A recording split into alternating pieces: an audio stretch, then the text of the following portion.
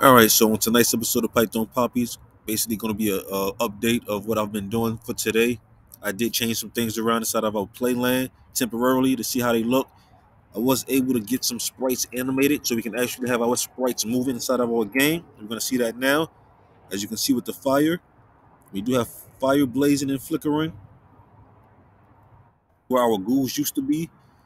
That's pretty much what I've been working on all day.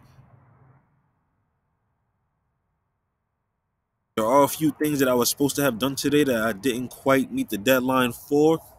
Very frustrating once again, but I guess it all comes with the territory. So it is what it is. I'm going to stay with it. But it is getting really frustrating, guys. I'm not going to lie to you. I would like to dive deep all the way into the gaming right now. But again, my main focus is the artificial intelligence. So I don't want to dive too much into the game development right now and take away from what I have planned. So I'm going to dibble and dabble with it as much as I can. I do plan on starting my artificial intelligence course Monday. So yeah, I'm going to keep on tinkering with this for the rest of the weekend, and however far I get is how far I get before I start dialing back and start focusing mainly on our artificial intelligence journey.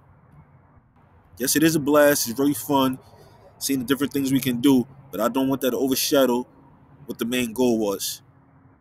Can always come back to it.